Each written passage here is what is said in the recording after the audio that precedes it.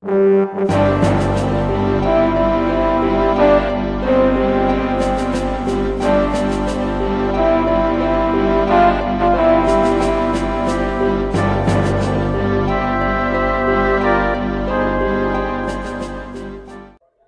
ago, pirates ruled the seas, but the kingdom of Varuna enjoyed peace and prosperity under a wise king and the watchful eyes of his two master swordsmen, Radcliffe and Jihan.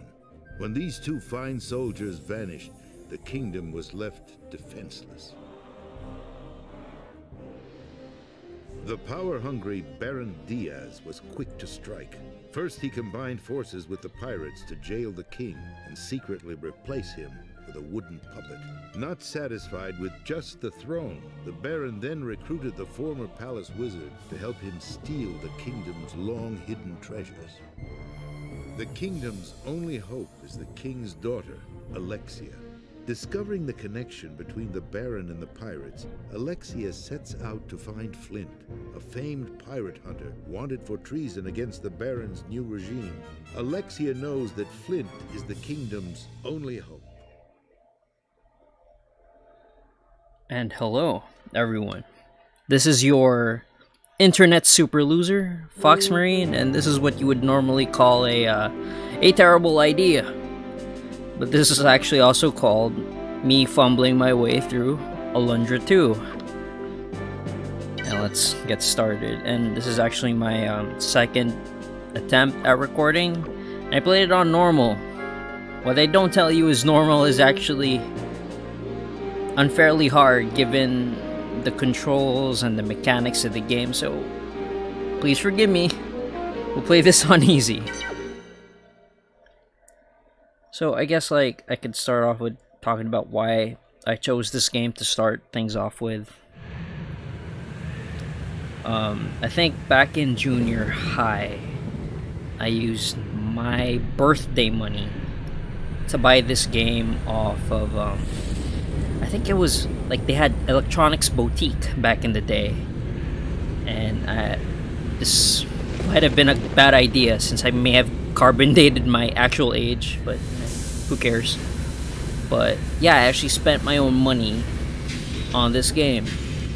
And I was like, I looked at the back of the CD and I'm like, it looks like Mega Man Legends, but the dude has a sword. And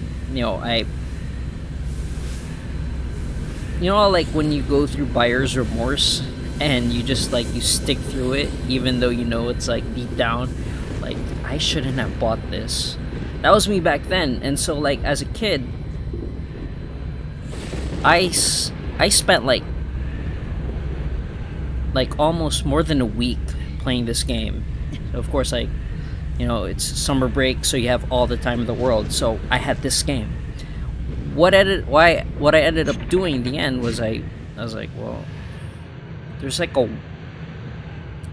point in the game where I just got tired of everything, and so I told my friend, hey, do you want this game for $10? I even sold it at a loss. I had no problem. I was like, well, I got a game that I can trade you for, and I don't remember what game I traded him for it, but yeah. Hindsight, it's not that bad of a game, because I'm a fan of this aesthetic. Just not this particular aesthetic, this part of the game. Because you have our hero here, Flint, climbed inside the this airship, and the inside looks nothing like an airship.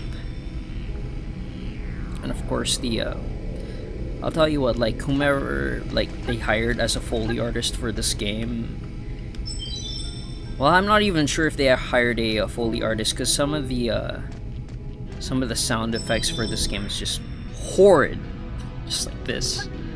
So okay, I didn't answer the question. Why this game?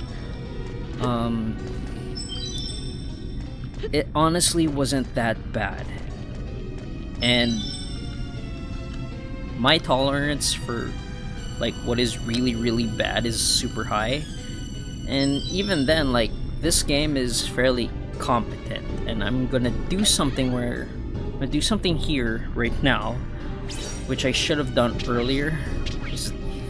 no, not this view, because this close-up view is just, it shouldn't really be in the game. Like, this does not help. So this view actually does a lot more for me. And granted that my only defensive maneuvers is jumping and running away, and this camera is, like, a lot of the times I'm like fighting with this camera. There we go, we find a flint. Finds a selfie that you don't look very attractive in. Why do I look like this? Why? I'm 12. I'm 12 and have a big sword. And of course, Flynn over here is our silent protagonist, so we get to project whomever we want to be onto him.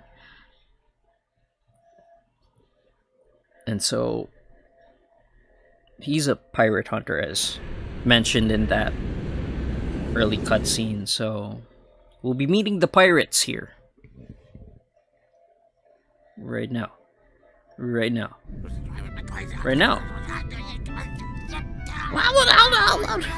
Oh, Jesus Christ. I can't stand it anymore. I gotta get off this flying hunk of tin. All this noise. This aeroplane is giving me a headache.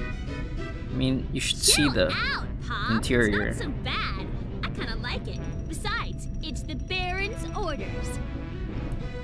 Like, if you saw that tutorial area, yeah. Epic power slide here. Pirate wouldn't be caught dead floating up in the air like this. I tell you, it just ain't right. You'd be called a sky pirate. Actually, Father, a vehicle like this is probably a safer form of transportation than a sailing vessel. It's just so comforting to hear Robin always gets so frizzy from the in, salt in the air. In a game that probably came out around the time of the Batman series. About what he looks like. A pirate only cares about two things. One of them is hunting for gold. Do you know what the other one is? The hydrodynamic nature of the ocean's current? Thanks, Robin. You poor, misguided boy. Anyways, I think we should just make the best of the situation. At least that's what Mom always used to say. Aye, she's a smart woman, that mother of yours. That's why she dumped you. Why, you There you go.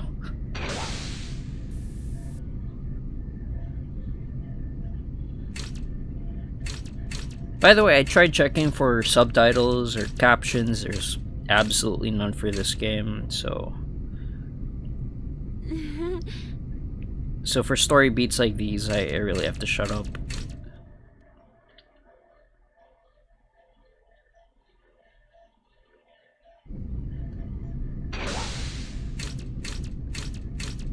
I think for like, yeah, like the reason why I'm starting off with this game is because like it just hasn't left my personal zeitgeist in terms of gaming.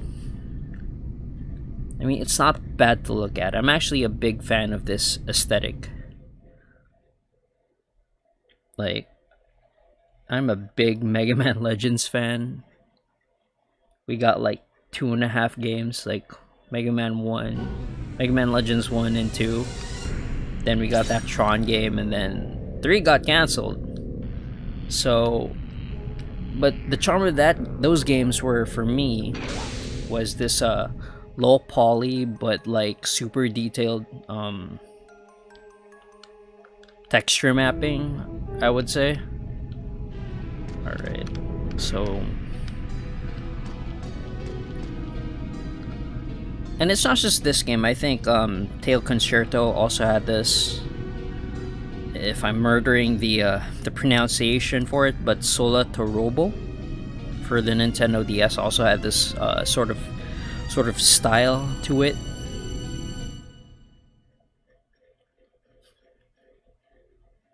I think we're just gonna listen into the to our favorite trio over here with Papa Zeppo.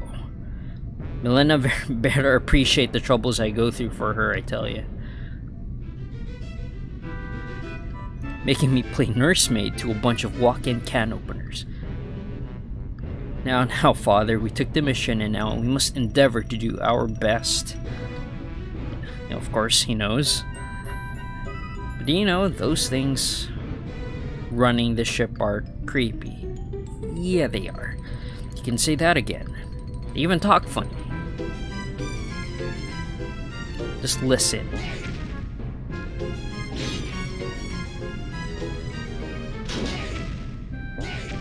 Yeah, whomever the Foley artist for this game needs to reevaluate what sounds he took for these enemies, or I don't know. Or it could very well be like a deliberate design choice. All this every gee, how much of a chatty neighbor, I might say. So you ever tried chatting with them? Well, she got a point. She got him there.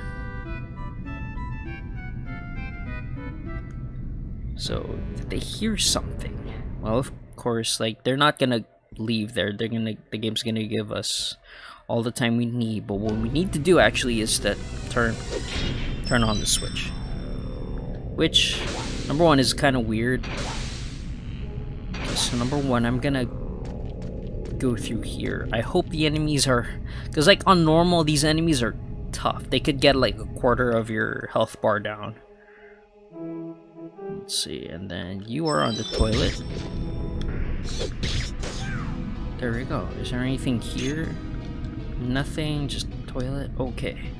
So also, what I realized partway through my earlier recording is that going up against these guys, there's no benefit to it, especially if they don't drop anything. Because this game may be an RPG, but it doesn't work on the conventions. Like, it doesn't give you XP.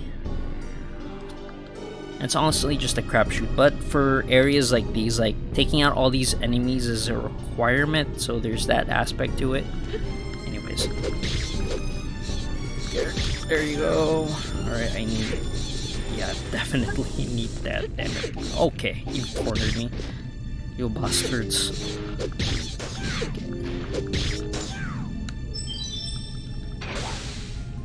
God, I hate these, I really hate these cutscenes sometimes, because there are items that drop, and they do disappear after a period of time. So, let's say, like, you kill off an enemy, a cutscene opens, but that enemy drops something. The cutscene could be long enough for you to miss that item. And let's heal up. Yes. Yeah, I know. This is a healing zone. Alright. Now we'll save.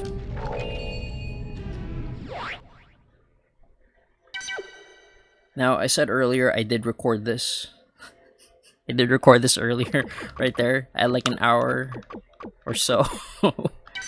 So we will overwrite this, because one, normal is super hard, and number two, my earlier recording, I kind of fumbled through that as well. So, yeah, I mean, behind the scenes look here at Foxmarine Fumbles.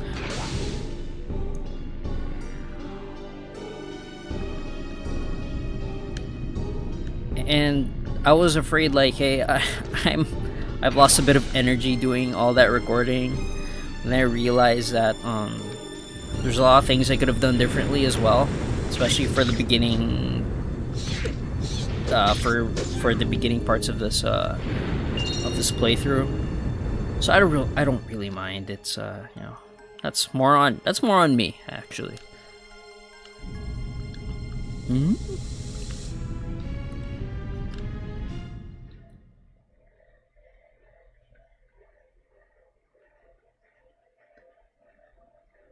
Now, you know, this is the charm of the PlayStation. Mechanical men. You know, I wonder how Mephisto created those things. So there's a lot of imperfections that you can see from here, and it also reflects on the gameplay. Well. It seems to be some shut type up now. of technology that only Mephisto really understands. That's why the Baron wants us to keep our eye on things. I presume it means he still doesn't trust Mephisto. You're darn right he doesn't trust him. So if this were I Metal don't Gear, trust that freaky wizard either. they'd be able to spot Flint like this, because this has happened to me like a foot away from the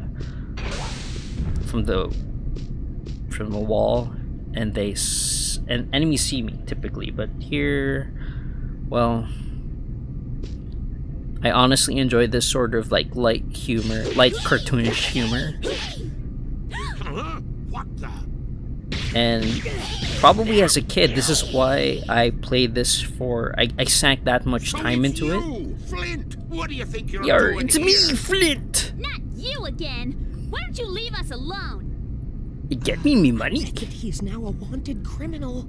Yeah, I know. We got him. We'll turn him in for the bounty and get Just money. leave him to me.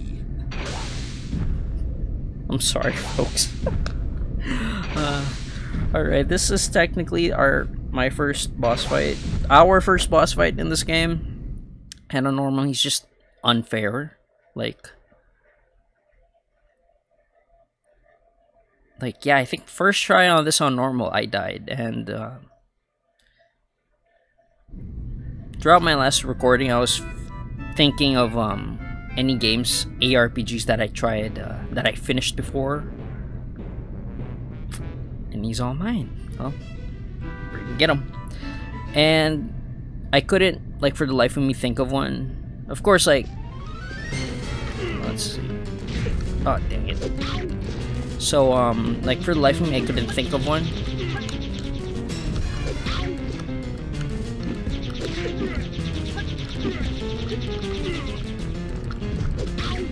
And towards the end, I figured, oh, hey, wait, I finished Dark Souls 2.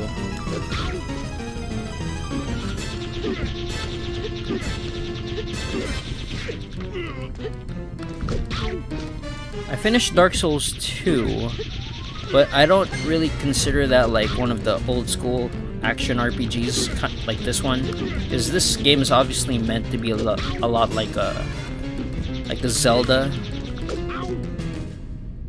There you go. So if this was in normal, I would have eaten the ground after this fight. So Zep was a little fed.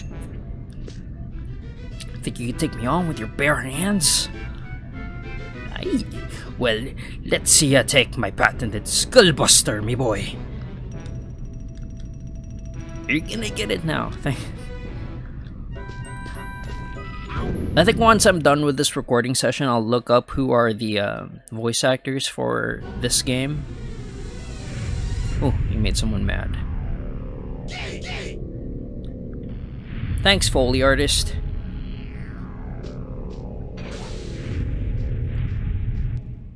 Gosh, even like how they animate these enemies, doesn't sit well with me. It's like the servbots in Mega Man Legends, they're endearing. You know, those helmeted things and some of the enemies in Zelda, like, they're endearing, but these, I just... What are you doing, Pop? Stop it! Yeah, we made him mad for wrecking his plane. Hang your ears from my mizzen mast. Oh, okay, Pop. That is enough. You're wrecking the ship. Let's just get out of here before those mechanical things see this mess. Thanks, Tron. Guys, Huh? What? So it's kind of obvious, like, this game takes a lot of, like, Oh no! Archetypes and concepts from games of the same period. So, like, you see a little bit of Mega Man Legends in here. You see Zelda.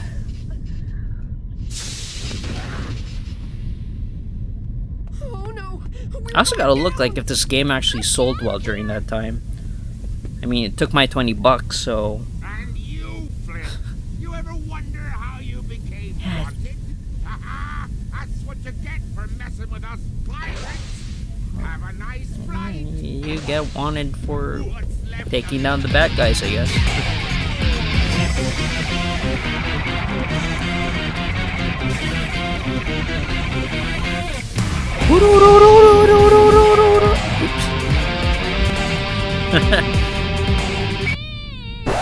You know, I almost forgot to tell you. We've only got 3 parachutes, so it looks like you'll just have to find some other way down. So, Zippo's Skullbuster managed to take down the interior of the ship.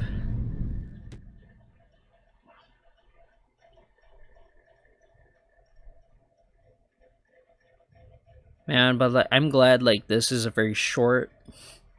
This is like a short area in the game, because like that tutorial section is just made me want to throw up at one point. And we have finished that boss, and I think this is like a little bit of a mini boss.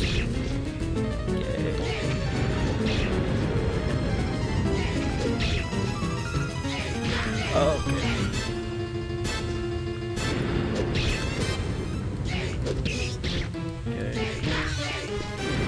Okay.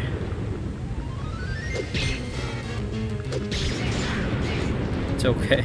It's fine. I can face tank his damage.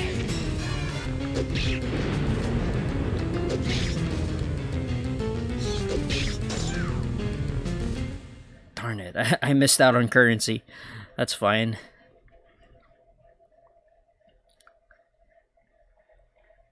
So yeah, like I was like the reason why I was thinking of a game like an ARPG that I've finished is because like well, number one, I don't consider Dark Souls 2 or Dark Souls series like as a pure action RPG, because like, typically there's a low skill level involved. This is just these I know this is like kiddie Saturday morning cartoon sort of tropes, but it's just so endearing to see this on a game. And which again, you'll probably hear from me a lot, which is but it's like a lot like Mega Man Legends. You'll just hear that from me at times during this playthrough.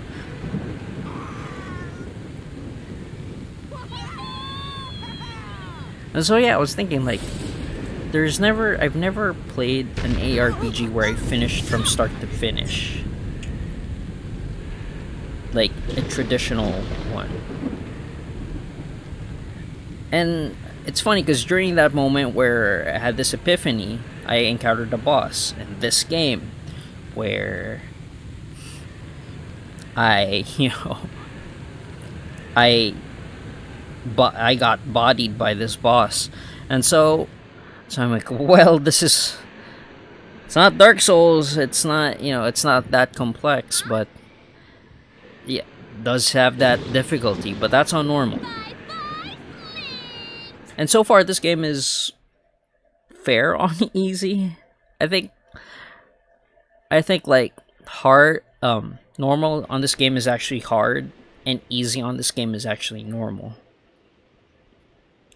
It could be like a Japanese thing.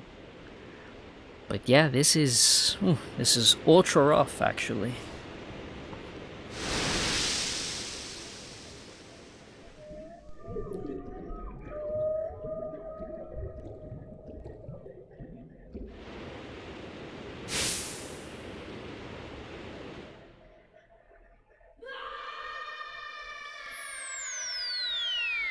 Here you go.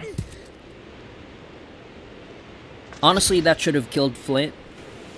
And the whale, for like dropping that high, he should have just like pierced. Should have like pierced through the whale, much like this this wind-up key.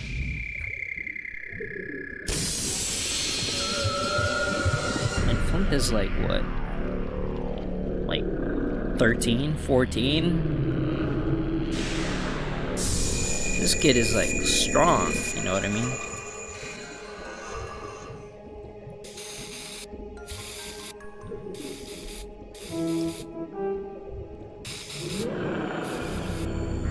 So you see this whale, I think transforming. And I do apologize, folks, if I'm like spoiling like 5 seconds ahead, because I just played this like earlier this afternoon, and I guess replaying this like very recently, I guess it gives you a more fresher perspective as opposed to just silently experiencing things for the first time, like this whale about to drill a second asshole through Flint, and Flint somehow surviving.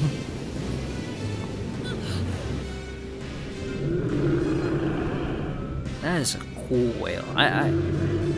One thing about this game is that it has really awesome mech designs. Like that airship, that airship earlier, it has a pretty decent design, and you got this Mechazord whale that's having its way with you. It's amazing.